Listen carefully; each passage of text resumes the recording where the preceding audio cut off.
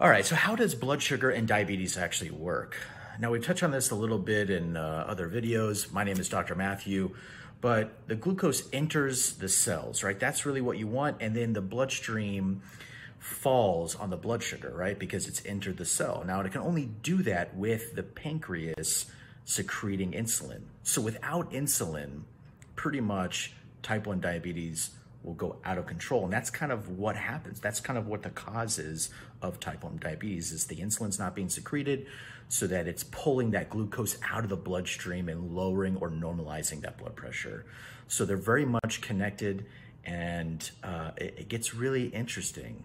And the reason why is because as that buildup happens, then you start to kind of produce other things like neuropathy, poor circulation, and it's a cascading of effects.